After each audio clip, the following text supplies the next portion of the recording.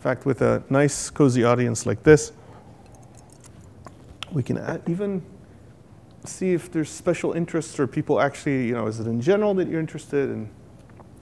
The actual subject is low latency Java in the real world with actual experiences of the Zing JVM. It's a product we make at LMAX, at the LMAX Exchange. And we've been doing stuff there for a couple of years now. How many of you actually deal with low latency systems? Okay. How about doing that in Java? Well, I know what you do. Yeah. Good. Okay. So it's in that world. The others, are you interested in low latency in Java? Hopefully you're here. Good. Okay. So that's what I'm going to cover. And I actually put this presentation together with LMAX. And I'm really, really happy that we have this material because it's really rare for us to have a financial services customer that is willing to openly talk about their experiences with our products. Usually our customers won't talk. Azul is installed in 7 out of the top 10 financial investment banks, for example, in the world, running various systems, but none of them will let us say who they are. Notice I didn't say 10 of the top 10, so I can still say that, right? But LMAX Exchange actually is fairly open, and they'll talk and they'll describe what they actually do, and you've seen the results with open source as well. So it's about low latency Java in the real world. So low latency, we hopefully know that. This is like things that take low tens of microseconds to maybe milliseconds. And Java, we hopefully know what that is. And the real world is important. This is not theory. This is actual experience over 2 years of actual deployments. So we could talk about what happened. And I'll cover some of the lessons learned as well. What would we do differently had we started today, for example? I'll talk about me, and then I'll show you who I stand in for. I'm the CTO at Azul, so it's all my fault. I've been working on all kinds of things, including garbage collection for a decade plus around JVMs. And this is some evidence of me doing garbage collection in my kitchen. It's a broken trash compactor. Fragments are falling off the back. The compaction function wasn't working right, so I had to fix it and debug it. I thought it'd be cool to take a picture with a book. This is in 2004, so it's stale, and I really need a new picture. I have a long history of building all kinds of things: physical machines, virtual machines, kernels, a lot of systems programming, applications distributed across many systems for millions of subscribers, and firewalls and switches and lots of stuff. I'm a little older than I look, or maybe it started catching up with me. But I've been working with computers since about 1982, so I have a long memory now. I also have a pet hobby of scaring people about latency, not about the length of it, but about what they know or don't know about it and the irresponsible things they do when they measure it. If you're interested in the topic, look up how not to measure latency or things of that sort, and there's some useful things around that. So that's me. Now, I'm also standing in for Mark Price, who is an LMAX engineer, and we actually build this presentation together, but he's in London right now. So instead of him, there's me. This is a scary picture that I took when taking a really, really scary ride, and you can see my reaction to it. This is the Dumbo ride in Disneyland. It really is. It was taken from another Dumbo, and we were making the face. I like the picture. Anyway, Mark is a senior developer at LMAX. He is focused on performance, not just in his job, but in general. He just likes performance things. He's touched pretty much everything at LMAX because he's been there for, I think, about 8 years. And right now he's focusing on performance and monitoring, but he's touched not just performance things. He's actually built a lot of parts. One of my favorite things about how he describes his job is he used to be this guy. The guy who everybody came to, like the psychiatrist here, with their GC logs, and they told him their troubles, and he had to console them and try and help them through the problems, and teach them how to do better with their life, and live within the environment they have to live with and such. So GC tuning and garbage collection knowledge was one of his central purviews, and he was the go-to guy around that. LMAX in general, and again, I'm not LMAX, but oh, I forgot to do a really important thing here. Right here, see when I do this, we're going to do this experiment. When I'm Mark, I'll do that. And when I'm Gil, I won't have that on. We'll see how that works, okay? So here's me going through our cool discussion. And at LMAX, and I'm not speaking for LMAX, but this is their material. LMAX is basically a venue for low latency trading. They are the first regulated MTF, that's a multilateral trading facility, I believe, for transparent order-driven FX trading. I'm sorry I'm reading the points because it's not mine and I need to be careful not to say wrong things.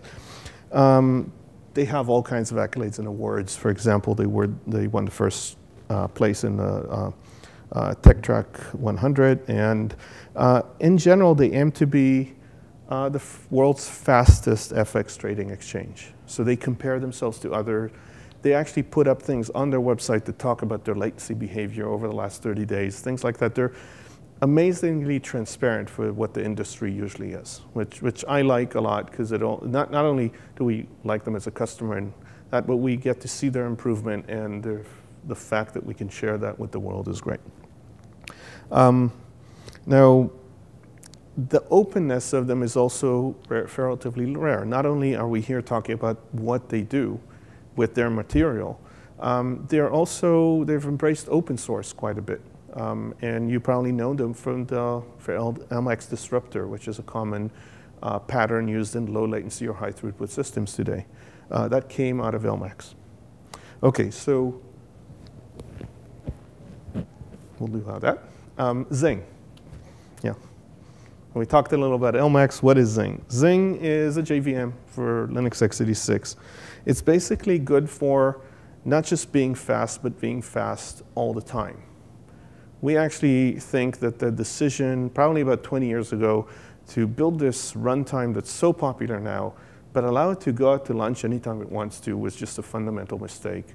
Computers didn't behave like that before. It wasn't acceptable. And the fact that we've evolved into something that is so ingrained and fundamental and productive and good, but goes and stops anytime it wants to and doesn't run continuously is just wrong.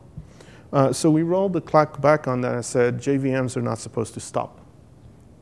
It's okay for your application to do whatever bugs you have, but the JVM needs to keep running you, and it shouldn't be stopping you, at least not for noticeable amounts of time.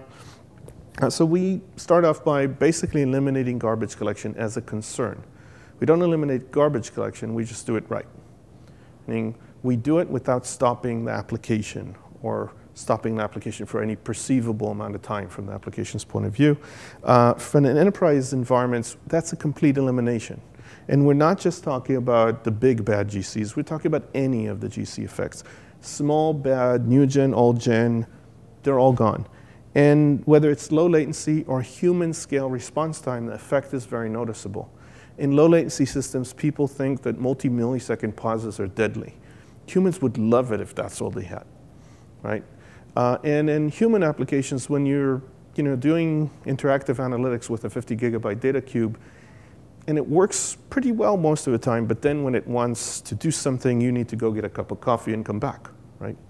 And then there's the annoying, online retail level of people just don't like waiting more than a fraction of a second to see the next shirt or dress or something or TV. So across all that small, large memory, high throughput, low throughput, GC no longer bothers you. You no longer think about it. And, it's a solved problem. And I talk about it a lot, but we really should just stop talking about it. It's done. Let's move on to actual engineering. We don't need to reinvent that wheel over and over and over again anymore. And I think other people will solve this too. It's just Zing right now is the only one that does. Now, the key quality of this is that idiomatic Java code actually works. You don't need to start writing non-idiomatic things just to work around things that are broken in your system. The system works smoothly even when you write regular Java code, the way you would naturally gravitate to using it. And that means that, even if you can't afford any kind of blips that are noticeable, things still work well. Now, at LMAX, it's very important to stay responsive. And a good example of that is a recent event that happened in the market. You might have heard about the change in the Swiss franc pricing and how it decoupled from other things. And that change came as an event, a surprising event to some people in the market, causing some interesting spikes in volume that went right along with it. So even when the traffic pattern changes, and even if when it changes as a surprise, you still need to stay responsive. In fact, this is the most critical time to stay responsive. If you look through news elements right after this, the trading systems and exchanges that made it through unscathed put out press releases on the fact that they did, because that's something to be proud of. The guys who didn't put out press releases, well, you know, you can think of what happened there. They probably just didn't draw attention to what happened. LMAX made it completely unscathed with this. They should be very proud. We should be very proud of our participation in a small part of doing that. Now, when you look at the traffic, the real-world traffic that changes all the time, this is a very interesting data point we got. And this is actually looking at what a second behaves like averaged across a day. So this is every millisecond of the second, left is 0, there is 1,000, but repeated over a day. So this is the average of when things happen during a second. What you see here is an interesting set of patterns. There are 4 spikes every second. And something happens 4 times a second that changes information, and people react to it by trading. And they don't wait half a second. They don't smear it. It doesn't happen randomly over time. They concentrate very hard. If you just measured rates per second, you get this red line over there. But if you were only able to handle the red line, or 2 or 3 or 5 times that, you wouldn't come close to being able to handle this without blips. In fact, this is the average across an entire day. You can imagine that the bad seconds in the day have spikes that are an order of magnitude bigger than this. Now, the message here is, when you design the system to handle load, it needs to handle the worst load you actually need to handle, which is the top of this peak times 10, or whatever it is in the bad seconds. And that number is nowhere close to an average. Working on the average means dying most of the time. It's not a good business proposition. So you need to stay responsive at the top of the peaks. And statistics don't help, you know, when bad things happen and the phone rings with upset customers, right? Looking at the architecture and some of the key pieces of the execution venue at LMAX, these are block diagrams of pretty much, you know, gateways talking to external things, market makers on one side and brokers and customers on the other. You have flows going into matching engines and a secondary for redundancy and some journaling, and some predate risk and credit things that happen. In English, this is called a packet of chips. So this is funny in England. We'll take a packet and move it through the system, right? We did the presentation in England first. And basically, you'll have packets coming in from market makers in this case, going through a disruptor. Each one of these circles is a disruptor. Going through the gateways, doing whatever protocol conversions and such that happen there, going into the actual execution matching engine, performing the actual matching, but since you need to get good records of this, this goes both into a journal, into a secondary in case failure is there, joins back in when we know that both of them are actually taken, doing whatever output formatting and processing and other things need to happen, sent back through the gateway for whatever conversion and sending there, and then go back out to the market makers. That is the typical classic path of latency through the system, from taking the message to getting the message back out. That's the latency that we're really interested in. And as you see, it goes through multiple hops through multiple systems. In the case of non-market makers, there is additional hops going through. And that's because there's additional steps that need to happen as well. Now, that's the picture and system at LMAX, looking at, from an Azul perspective and a Zing perspective, the general world of Java and low latency. First question we often ask is, really? I mean, why are people using Java and low latency? Don't you know what's going to happen, right?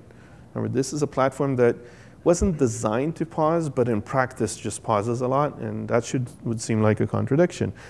And the interesting thing is, The answer comes back as, yes, we know that and we still use it. And there are reasons for that. For example, time to stability of the platform. From the day we need to do something until we have it stable in people's hands, running in production, Java is provably better than others, empirically better than others, across many, many organizations. And that's not limited to enterprise web-facing applications. It includes low latency systems. They're good, proven things when people actually do this, where they just get there quicker. Time to market goes right along with that. So not only do you get a good, stable product, you can basically ship earlier. Not just stability, but actual completeness is there quicker. And one of the very important ones, and people underestimate this, is time to performance. So people might think Java might be fast, might be slow, and we think it's pretty fast. Can you do faster? Probably. But what can you do in the next 3 months? And if you start today, who's going to have a faster system in the market 3 months from now? It's almost invariably that Java beats other environments. Well, when I mean other environments, I mean non-runtime based environments, for example, C, C++, in doing that. Eventually, you might be faster otherwise, but if you need to get there quickly, for example, if you have an algo or something, or you actually want to be in the market quickly, the amount of effort and the time to get there is shorter. These are all things that we hear from multiple customers, not just LMAX, in the actual Java world as the reason that they actually code in Java for low latency. This is the why. Now that why is there even without Zing, before we came along and changed the picture a little. Now overall productivity and delivery and everything just trump the downsides. There are downsides, people are aware of them, but the benefit outweighs the bad. So when we look at this, things like LMAX, every single step we just showed you is pure Java. There isn't any native code in any of these systems, and this is the way it was designed from the start. It was delivered, and it's a poster child. It is the fastest FX trading venue out there. Better than whatever else there is, and it's written all in Java. And this was true before Zing was started there. This is purely a Java benefit. Now, Java has good, as I said, but it also comes with some bad and some uglies, right? So the good is, fast. It's productive. You can get really good code out of it, and if you saw Charlie's talk, which I didn't, but I've seen versions of it, the compilers and optimizers do an amazing job at getting good machine code out. Yes, you could do a little bit better in various ways, but you get damn close to there. So the way I think about it is, if you have good developers, they will get good stuff out of anything. They'll get stuff out of machine code, out of C, out of C++, out of Java, and most of the good developers actually know multiple languages, and they'll choose whatever is the right tool for their job. Usually it'll be whatever gets them there quicker, or whatever makes it easier or more stable, whatever they're aiming for. So when people I see in low latency choose Java, that's not because that's all they know. Most of the people I know in low latency Java are actually really good C and C++ programmers that choose to use Java, which tells you something. The same is true in reverse. Bad developers are going to give you bad, slow code no matter what they write in. You can't help that. And that means you need to get good developers if you want good code, especially if performance is a hypercritical kind of thing. Now, the simple truth is there are more Java developers than C and C++ developers out there. The hiring pool is larger, by an order of magnitude or more. That's not to say that the Java guys are smarter or less smart. They're just more of them. So if you're out there hiring for developers to deliver something, it is easier to find people to do this. It's easier to find them and or train them to get there. Those are all the good things. However, JVMs are not continually fast. They just weren't built that way from the start. And we don't think of this as a design criteria of Java. It's just an accidental artifact of history. People didn't think it would be used in places that are so sensitive, so they didn't design that into how the runtimes work. And when you actually look at it, the key things are GC, but there's a lot more than GC out there. There's lions and tigers and bears. And the lion is the GC. There are other things JVMs do that stall that even if you solve GC, they will come back and bite you. At Azul, we actually look at all of them. We don't think that solving GC is we're done. The goal is to not blip and pause, whatever that is, whatever causes that, right? Now, low latency Java, and I use quotes to describe that, is usually Java but written differently. You use the Java syntax, you write in Java, but you avoid using idiomatic Java because it's the idiomatic Java things that then make the environment eventually do the blips and pauses and bad things. So in some cases, it means don't load and unload classes a lot. I think that's fairly reasonable. But in some cases, it means don't allocate objects. Or just don't allocate a lot of them. Try to allocate so slowly that there won't be a GC, a full GC or an all-gen GC today, and maybe just a new gen very rarely. It's a very common practice. Now, how do you do that? By not being idiomatic. You can either do nothing, and then it's easy, but if you actually do work and you're doing idiomatic Java, you will be generating lots of temporary objects. That's just a side effect of idiomatic Java work. If you want to do it differently, you're going to code differently. And the first step in coding differently is not using anybody else's code. Because everybody else's code was written in idiomatic Java. So it doesn't just matter what you do. There's this nice protocol engine over there that can parse things for you, and you don't have to write it. But unfortunately, it allocates objects. So you can't use that. And there's nice journaling system, there's nice messaging system. And all the things that other people have built in Java are not directly usable if you're trying to do very low allocation Java, which means you write everything yourself and you lose a lot of leverage. But this does work, and that's what people tend to do. So with that, let's look at what Zing does to low latency Java. Zing is basically a JVM that values consistency. We put a high value or a high price on being inconsistent. And GC noise in Zing, and other noise too, has been reduced to the level where it's below the operating system noise. We are not at 0. We actually do pause 4 times for each GC cycle. But the pauses are so short, they're not perceptible for most systems, even when the system is well tuned. The natural noise the operating system has is higher and more frequent than the noise we generate. At this point, we can improve it better. We can do better, but it's becoming hard to measure. Because we are not the signal, we are just the noise on top of the signal at that point, and the correlation is very low. Now, that means we keep all the good, and we get rid of the bad and the ugly parts. So you get all the productivity, you get all the leverage, you get to use other people's code. And you get to write in idiomatic Java, and you don't have to think of those GC saving, let's not pressure the GC, let's not hurt it, let's not scare it because we're sensitive to latency. If the GC just works right, the way it was supposed to work from the start, regular idiomatic work shouldn't hurt. And with Zing, it doesn't. So basically, you could just take away all the weird things people do to get around or avoid stuff. I often have debates with people that say, you want high performance, you got to allocate less. That's bullshit. And some of those people will debate it hard with me, right? I have a simple proof for that.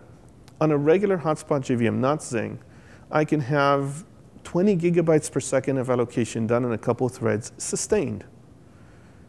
With noise that's no bigger than 5 milliseconds. That's big for us, but if there's absolutely nothing in the heap, if all you do is generate junk, you can allocate that fast. Allocation is not a hard thing, and garbage collection behind allocation is nearly free. It gets more and more expensive in blips, time to blip, if you actually have objects, and the pauses get better, but the efficiency is there. Allocation doesn't slow things down. I know people think that, but we have proof that it doesn't. It slows things down by creating unacceptable blips, which make you say, I can't go there, and let's design differently. Not because you're inefficient, not because you're spending 30% of your time on something or it takes longer to do stuff. In fact, allocation is often the fastest thing you could do in Java or in any language. It's faster than object pulling, for example. Mathematically, you can't do an object pull that's as fast as an on-heap allocator. So at the LMAX Exchange, what do we do with Zing? So Zing started deployment about 2 years ago at LMAX. We did the dance and other things together, but about 2 years ago is when we actually started deploying. And we went through an interesting and long road in deploying it with some lessons learned. We started off from incremental deployments from the most critical systems to the least critical systems across the board. And where things are now is, we went from across latency sensitive systems and then filled up throughput sensitive systems that are not even latency sensitive. So the expansion is now fairly wide. I wouldn't say everything is running on Zing, but most critical services end up being on Zing as a default. Now, the latency critical path is obvious why you would apply it. If you care about the jitter and the spikes and the stalls and the hiccups and the noise in the latency path, Zing is simply an easy way to address those in addition to whatever other engineering you might do on it, or as a replacement for it. But the throughput critical path gets very interesting. Now, the throughput critical path, it's about speed, and you need to keep going fast, so why would a blip matter if it's not on the latency critical path? What happens is if a stall is big enough on the throughput side, for example, in historic market data capturing or in gateways that transmit things to people that are not that sensitive to the latency but can't lose stuff, then you get back pressure. And the back pressure says, oh, wait a minute, I am behind by a lot. I need you to stop and stall, and you do NACs into the critical system, and you see outliers that come from multi-second or half-second level things, not milliseconds, in the throughput path starting to blip the latency path. So unless you have truly decoupled unbounded queues, or the acceptance of loss in the throughput critical side, you end up affecting the latency critical side too. So that's why solving blips that are higher magnitude down there becomes important. Are these throughput systems more like mostly just streaming data right through? Some of them are streaming, for example, market data capture and journaling and stuff like that. Some of them are just, think of it as well, I guess it'd be streaming too. It's just broadcast systems of some sort, right? I got it, forward it, get it to other people, reformat it, whatever it is, but yeah. So that's an interesting thing we learned, because we didn't think we'd be going after the throughput critical at the beginning, and it turned out, hey, there was some good value there too.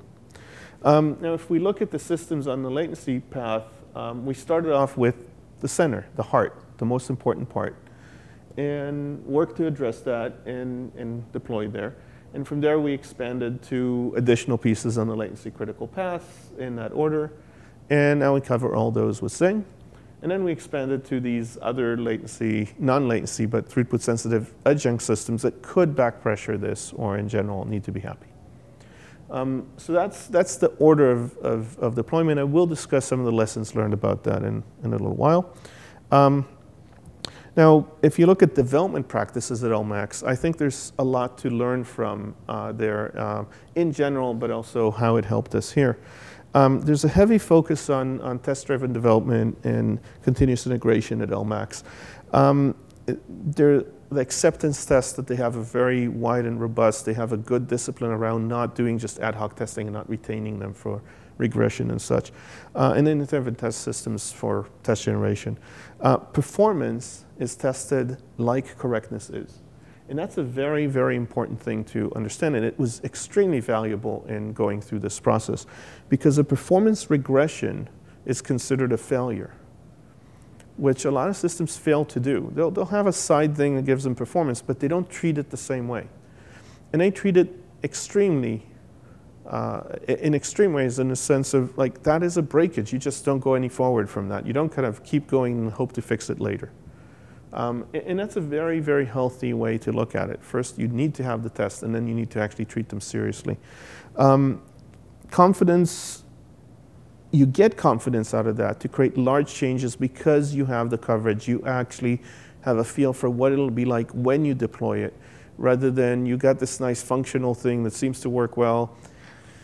But we don't quite know what the performance will be like, because we don't have a good, robust set of tests for performance. The fact that there's a good set of tests for it and a good modeling system for packet arrivals and stuff like that allows you to say, what if we deployed this, and get relatively high confidence in doing this. The real world is always the real world, but Zing at LMAX produces some benefits we'd like to see. First of all, we see improved latency behaviors.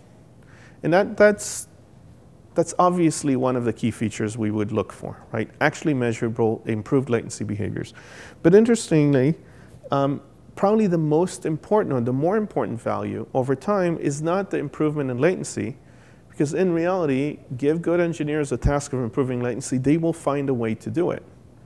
It's a reduction in the engineering effort in general and the engineering effort aimed at reducing and keeping latency healthy that is the real benefit.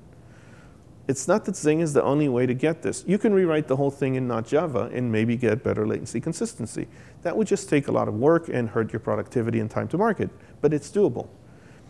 The actual measurable things are how much effort do you spend on these problems and how much time do you save from that. I wouldn't say that we have specific numbers from that, or at least not ones that you could share. Am I running? No, I don't think I'm running behind. I think that was just early. Good. Okay. Hopefully, because I'm looking at the clock and saying, "Wow, 35 minutes in, they already clap. Wow." You can clap for me if you want. But yay! Okay. Yeah. But we will continue. Good. Okay. So look, not only do you get better latency behavior, but you no longer battle this stuff. And no battling means you don't have to think about it, performance tune it, go through 3 weeks of the new thing is there and it regressed and we're fixing it every time. So it's not just the numbers, it's the time to get those numbers and the effort and the cost to get those numbers.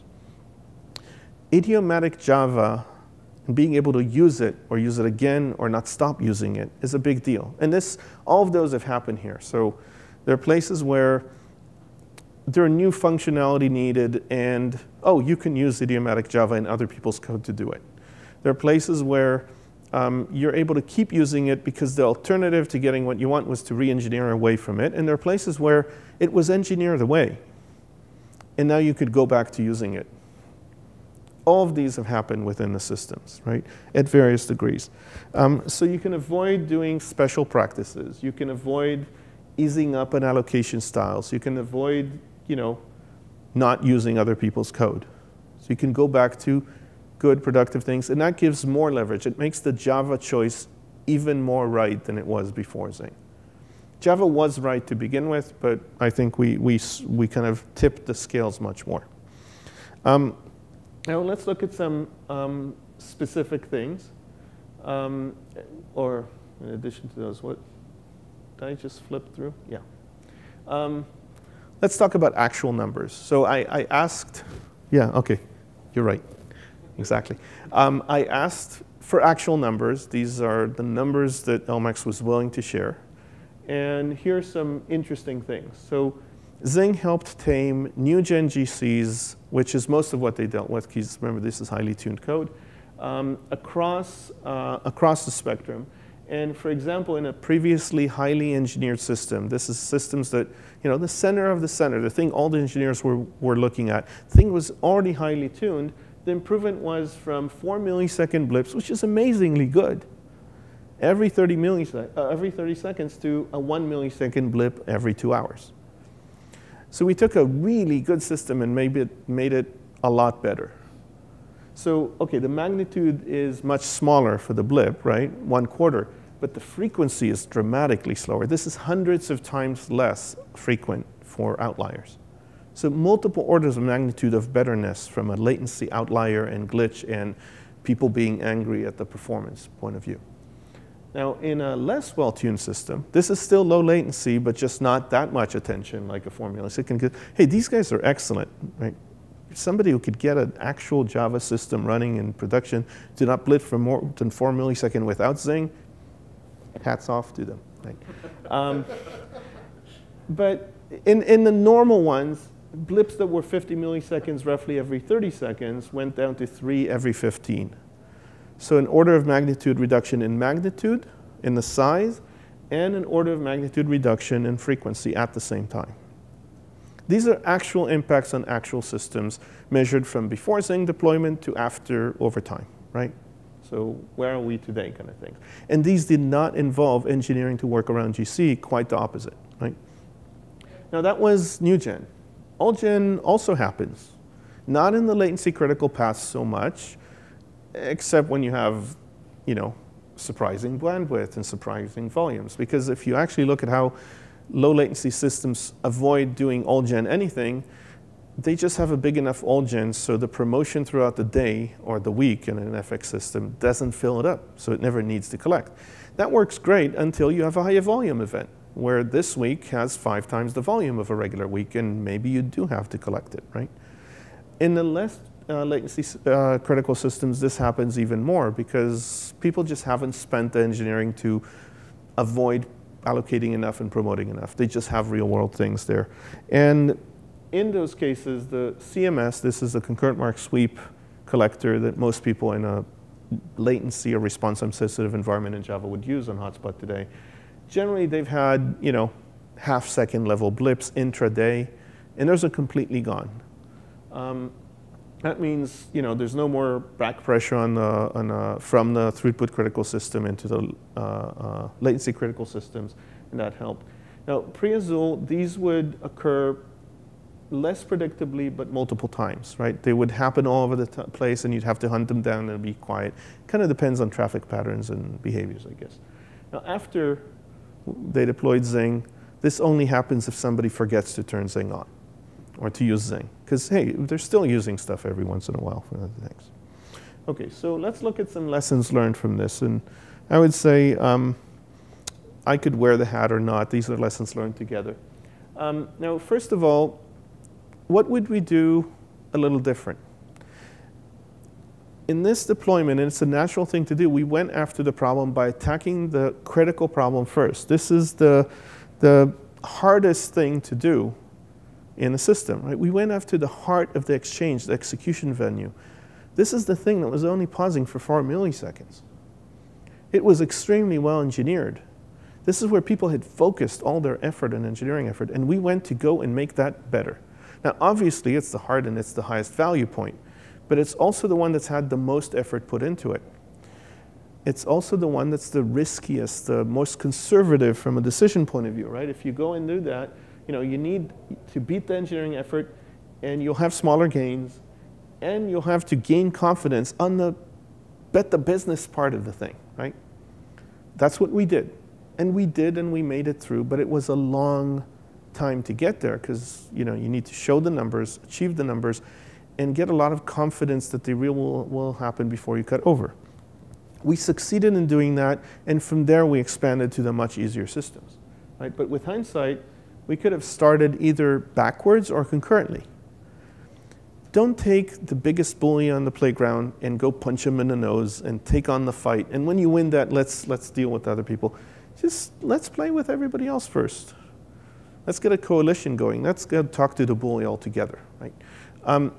We could have taken the things that took us a day or two to show extreme value in that are not as critical, that could be converted easily with high confidence or without that much confidence just to show that we have confidence. Develop confidence there. Develop good practices there. Get a lot of value. There are places where what we did is remove a 500 millisecond blip instead of 4 millisecond blip, and with that take out potentially a lot of engineering that wasn't yet done, so a lot of value to be saved, as opposed to here where, you know, it's less value. And then after we did those, go after that critical thing. So ending in the exact same total deployment picture, we could probably have gotten there faster by starting from the easier first things, or at least working concurrently, not serially through them. So we probably would have seen quicker ROI, quicker time to gain, and quicker confidence in the delivery of what we do. Obviously, the choice to go with us was done based on what everybody believed we could do, but showing that that actually happens, getting to a point where 2 years later, they just know it's right. There's no point in doing the other, and if you're latency sensitive, getting there takes time, takes actual showing real production, stability, quality, and actual delivery. Okay, so we could have gone in a different order. Other lessons learned, GC is not the only problem. GC is just the biggest blip that makes you think, but you take that out, there are other things there. For example, you do have dominated outliers, so it's natural to think everything is there or to pay most of the attention to it, but once it's gone, other problems surface. So some of the harder things, page cache lock contention. Certain Linux kernels have extremely bad locking behavior around emptying page caches. So when systems journal, where a lot of low latency systems have to journal because they're dealing with money, then when the kernel stalls to write a whole bunch of stuff, it often actually locks and stops progress in other systems parts. And even the lower, the things that are then outside of a latency critical path going to disk might stall other things that are latency critical. Power management tuning, BIOS and OS, lots of tuning things were very important. Map file access and page faults and save points and the interaction between them, which are not unique to, they apparently happen on all runtimes. Zing and non-Zing could come in and create some interesting issues. Now, one of the big lessons learned was to proactively, not reactively, but proactively override Linux defaults. Linux has a whole bunch of things that are just bad defaults if you care about latency behavior. They're there to save power in a data center, not to make your application behave well. And if you care about your application behavior more than you care about the power in the data center, they're the wrong choice. Examples. Let's go to specifics. This goes this way, because it's my set. Yeah. The page cache tends to be dramatically misconfigured by default on Linux. And this specific parameter is the distance from filling all the memory before the page cache starts flushing things out. How much empty memory is it aiming to keep in the system for things like, I don't know, allocating memory with mallocs, right? Now, interestingly, the choice of the number for that was chosen about 20 years ago, I think around 1995 or 96. And it was modeled according to the size of servers back then, 20 years ago. And now they didn't fix it at a constant. They had a model for it growing, but it doesn't grow linearly. It grows to the square root of the system size. So we have 20 years of accumulated system size, which roughly translates to, if 20 years around Moore's law is probably another 5 to 10,000 x capacity. But instead of growing the buffer from the edge of memory by 5,000x over time, it was the square root of 5,000x, which is a much smaller number. And what that in practice means is that the file system runs into the edge of memory all the time, creating situations where you have no empty memory and it has to get rid of stuff, but it takes time to get rid of stuff. Therefore, you have a blip on a simple memory allocation or an expansion. Transparent huge pages, a really, really, really cool feature for efficiency that is really, really, really bad for any latency measurement. This thing should be turned off. It is turned on by default. Without expanding on it here, the simple behavior you could experience if this feature is on is that your thread, because it's doing some malloc or expanding a stack or something else, might be the one that stalls to defragment all memory in the system for the next second. And which thread gets hit with that is just Russian roulette. The more I/O you do in your system, the more fragmented large pages are into small pages, the more likely this is to happen. Unfortunately, there's a lot of journaling I/O happening in most of these systems, so it's very, you see it a lot. Swappiness needs to be set to 0. For some reason, it's not. I don't know why people with a 100 gigabyte system need the 2 gigabyte swap file, except for to make the latency bad. I don't know what it's good for other than that, but should be off and off. And then this is an interesting one, zone reclaim mode. It turns out that by default, at least in some kernels, when you have multi-node systems, like a 2-socket system is a multi-node system, you could be turning, you could have swap off swap set off, but if you end up in a case where one of the nodes is out of memory but the other one has memory, it will still swap. So unless you turn this zone reclaim on to 0, your swappiness could still not take effect. And there are other around the page cache and the cheap sheet as well. So each and every one of these, if you don't set it right, can and will cause multi-100 millisecond blips in your Linux system without Java being involved. So if you don't take them out proactively, and wait until they happen, you're just going to have a big mess to try and figure out. Because it's really hard to prove that it's one of those. When they happen, it's really hard to point a finger to them. Each one of them has been built through experience of accidentally running into a proof that one of these did something. So take the lessons learned from a big industry that has run and tuned things. And there are other sets, but these are good examples to start with. OK. Some more lessons learned. Measure. Measure everything. Measure everywhere you can. At LMAX, measurement was already been done to a lot of things, but measurement of things like jitter and hiccups and inconsistencies is a hard thing because of you tend to summarize data. So you have good averages, good maxes maybe, but when and how much and what the spread is hard. So it's really hard to collect this, and it's worth spending the effort to put in infrastructure to collect it, not just within parts, but across multiple hops. You saw the kind of hops that are critical path for this. Measuring it not just at every point, but across them with consistent time is important.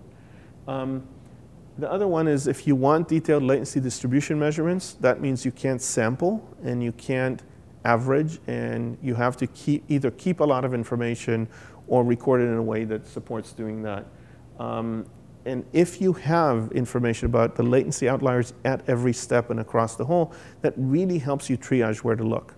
So if you have a blip on the end-to-end latency, but you don't have a record of what the spread is on latency on different nodes, you don't know where to start looking within them. The averages are good everywhere. It's a blip. So you need to know which ones had blips and look for correlations. If you don't record enough information for tracking blips, it's there. Full percentile spectrum histograms are very useful for this. I've actually built an open source library that's very useful for that called HDR histogram. Mike Barker from LMAX created the C port of the same library. So it's now in Java and C. There's a C# port, a Python port, a Go port, an Erlang port. I'm waiting for the JavaScript port. You want to do a Ruby one? Well, you can just use the Java one from JRuby, so you don't care. Yeah. So it's become a very popular library for doing exactly that. If you're interested in measurement, I recommend you do that. And I'm also doing a full-day workshop on it on Thursday if you're really interested. And not on HDR histogram, but latency measurement and coordination is general. Recording system-level hiccups at all levels is extremely useful for triaging. There's a tool, again, I actually created it 3 years ago in open source. It's called JHiccup. And all it does is basically measures whether your process experienced the hiccup, meaning it was supposed to be able to execute and couldn't. It measures every millisecond, so anything bigger than a millisecond of blip, for whatever reason, can't hide from it. You run one of those in your JVM to see if your JVM is blipping. You run one of those idle in another process to see if the system is blipping. And you keep records forever for that. Well, for weeks. Not because you need to know all the time, but because somebody calls you up and says there was a bad transaction with a blip, and you try and figure out where the blip happened and whether it was a system blip, a JVM blip, an application code blip. If you find that your system blipped for the same magnitude as the complaint, you don't need to look at application code. There's nothing wrong with the application code. Something in the OS or in the hardware, something blipped. If you find that the system was fine, but the JVM blipped, well, then you know the system's fine, and go look at the JVM itself. Maybe the tuning is wrong. Maybe you're just not using Zing. Then if both of these are nice and quiet and you have a blip, then something's, go look in your code. Maybe you have a queue. Maybe you have some other thing that happened. Maybe the latency on the wire is wrong. Maybe you have bad wires. But the triage ability of that, slicing which parts of the system to go hunt down, are critical for evolving good latency over time. Now, if you look at observation points that LMAX has used. Yep, I'll wrap up in 2 minutes. Observation points you can see across here. There are multiple points that latency numbers or timestamping numbers are collected. And the interesting thing is the more points you add, the more it becomes interesting to think of how you collect the data and where you put it. So you take the message and you track it through, and you want to know when and where things happen. And if it's a handful of things, then okay, you can often add it to the payload. That a lot of people will do that. So that's a good starting point. But if you actually go through and start wanting to have many, many data points of where things were at what time for a message, it starts being a challenge to put that data in the message as it goes through. There might not be room for 50 data points in the payload, or you're starting to affect the system. Now at that point, it becomes nicer and better and probably much more scalable to start logging the latency points as metadata on a side stream. So the messages are going through, and you don't carry the when I was where on the actual payload. You just log to the side, message ID this was here at this time. And that's a stream of metadata going to the side, not latency critical. You just need to get it somewhere, either a journal or another system. And later you go and correlate them all. That becomes a post-processing streaming thing. Again, the purpose of this is for knowing when you need to know, you can look at it, or you can do samples and monitoring with it too. But it's a very, very useful thing, and it's worthwhile investing in that, investing a lot, I think. Because if you don't do that, you're going to invest a lot in debugging in the dark. So let's look at summary and wrap up. Java is viable and profitable in low latency. These are often things where people challenge. It is viable, people do it anyway, and it's profitable to do it. You can show numbers of why economically this is a good choice. From a development effort, from a cost perspective, from a profitability, a time to performance, time to profit kind of thing. With regular JVMs, you have to jump through a lot of hoops to get there, but it's still profitable and viable. People do this all over the world. And Zing basically helps in that world to make it even more profitable and even more viable, right? So it's easier to do it, and it's as easy in low latency as in other languages. So think of it as it's the speed of Java, which is similar to the speed of other languages, now with the consistency of other languages too. Now, once you stop dealing with JVM-related issue, you can actually go and take your smartest people and apply them to the interesting and good stuff. Think to that opening slide where Mark showed what he used to do on a regular basis. People would come to him with GC logs and try to figure out together what to do about them. He doesn't do that anymore. He hasn't done this in a long time. The answer to a bad GC log is why are you not running in Zing? And we don't get bad GC logs from Zing, or we haven't seen them at least. So that's a simple summary with that. So with that, do we have a little time for Q&A? Or we have to go? Okay. Well, yeah, we started 5 minutes late, so I think we're even. But if you guys want to, I mean, I think we're last here and we could go out. But if you guys want to ask me or me a question, I'd be happy to answer.